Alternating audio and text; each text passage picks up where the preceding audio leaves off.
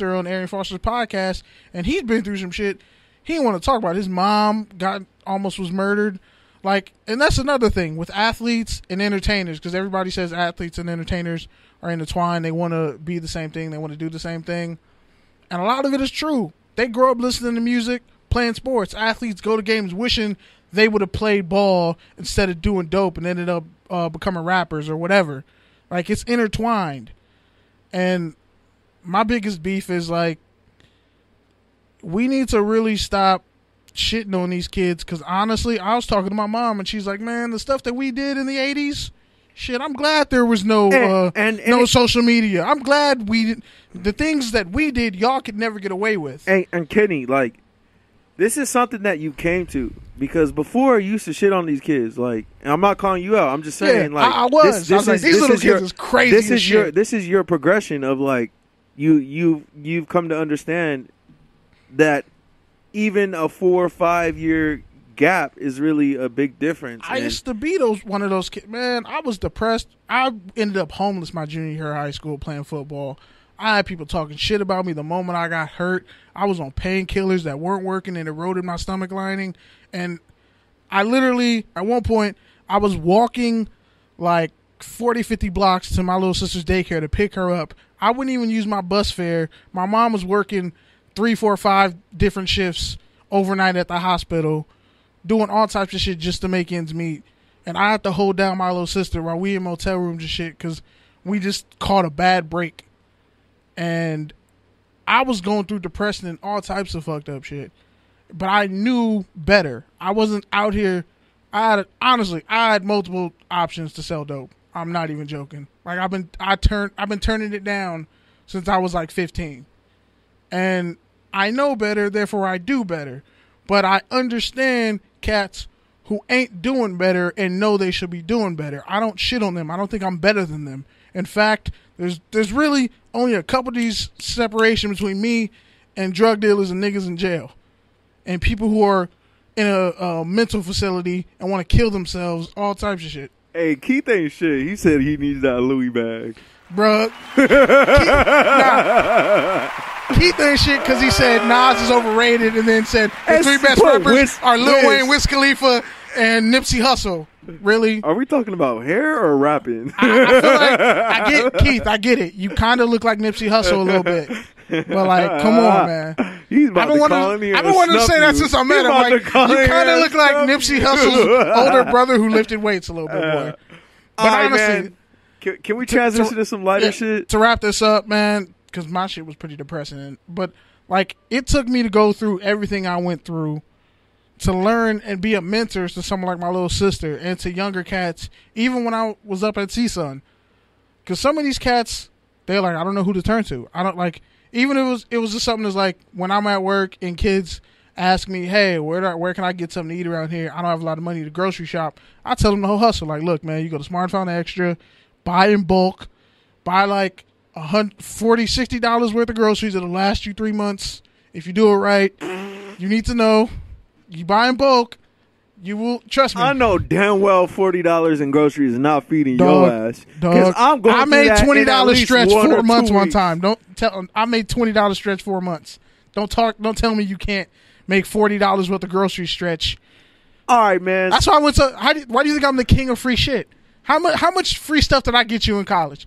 Just all the free food, all the free pizza. Come on, go ahead and say it. Say it for public record. All right, can we switch up segments now? Yeah, I think we just did. All right. On a lighter note, man, I want to talk about Madden. For those of you who now I'm pissed off again. For those of you who have listened to this show over the whole entire journey, you'll know that back in the day, me and Kenny used to either start the show by playing Madden beforehand or afterwards play Madden and talk shit about it on Snapchat and Twitter. That was part of the show. So just a little insight on the Touchdowns and Tangents show. Twitch and do that again. Yeah, we probably should. But the point is, Madden has always been a part of this show. Madden will always be a part of this show. Hopefully we get a Madden tournament sometime. Shout out to Keith. Shout out to Courtside Radio. We want the smoke. And no, Warren can't play with the Eagles. No, you can't. But yeah, man, I know you have some problems with the Madden rating, so you want to go first or you want me to go first? Problems? Pick a team and I'll tell you which problem I got.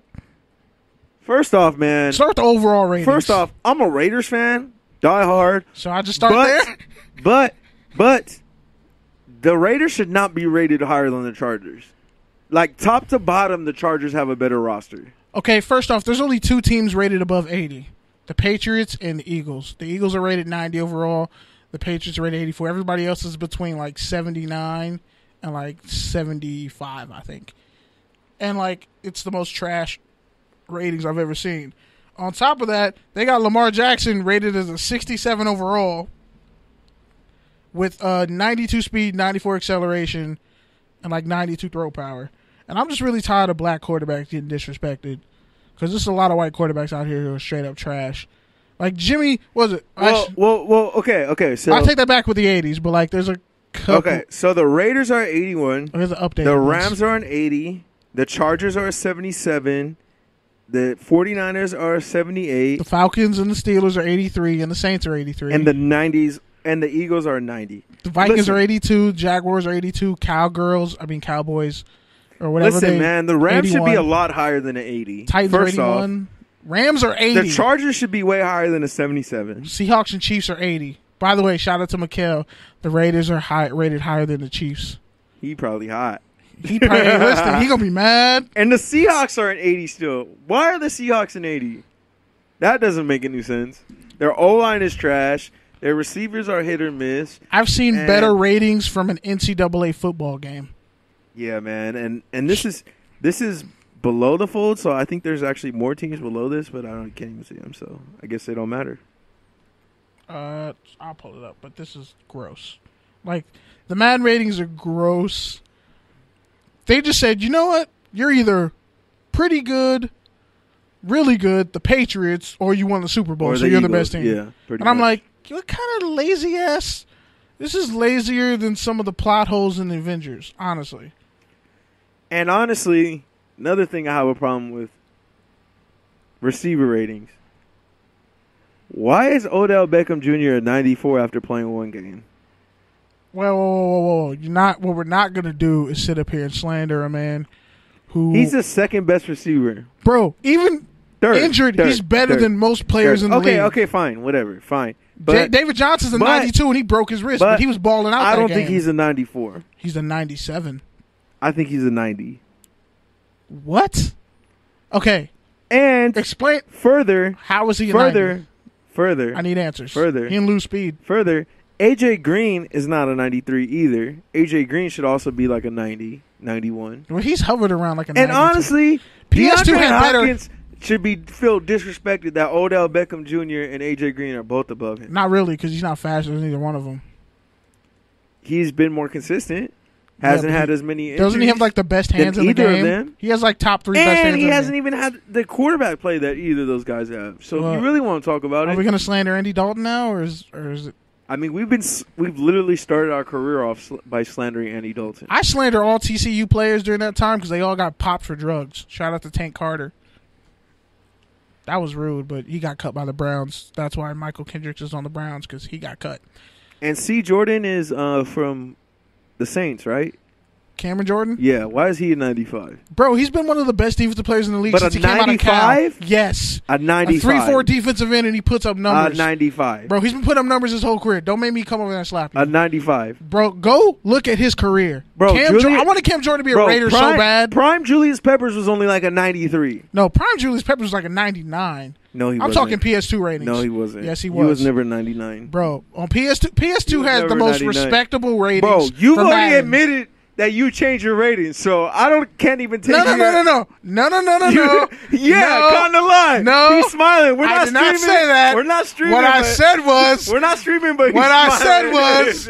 I didn't change best players ratings, but sometimes I would get free agents in franchise mode and be cheap, and I'd find somebody who's an outside linebacker and put him at defensive end.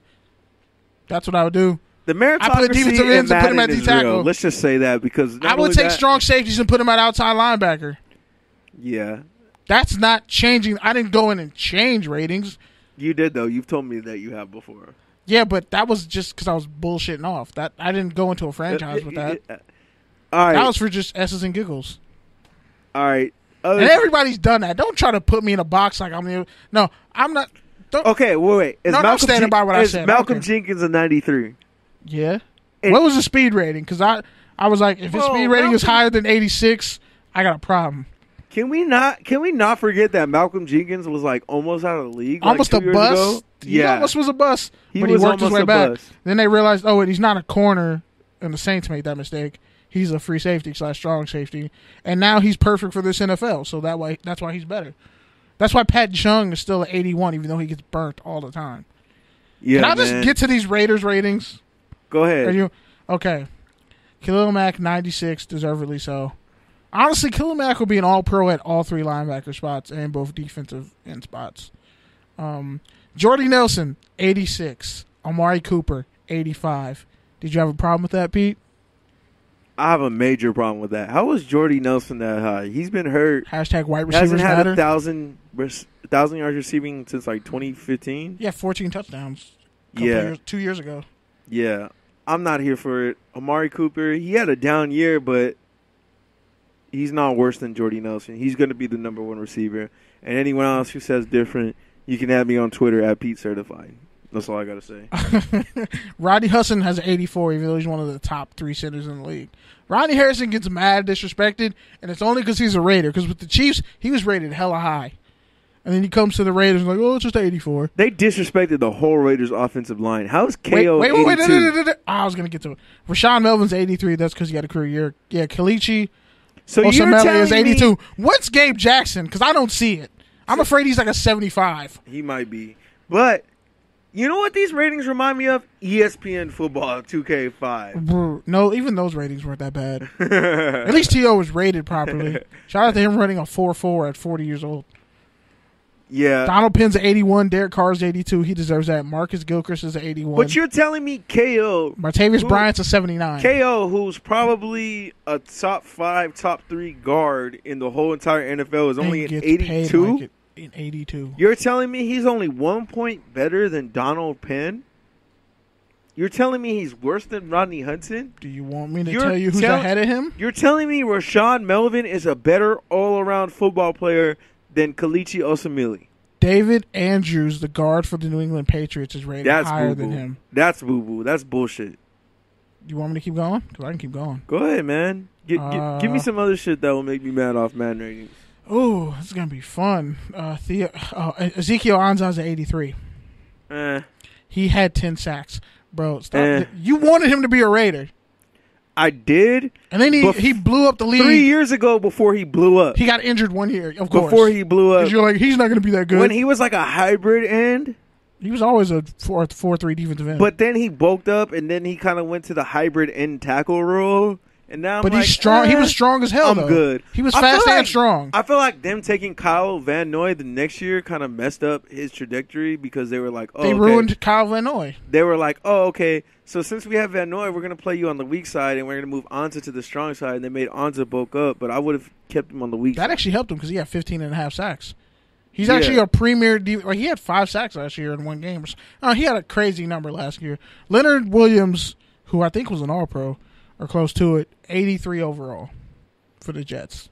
Yeah, I think he's better than Ansah. I think he should be higher, for sure. He's the same rating as Malik Jackson.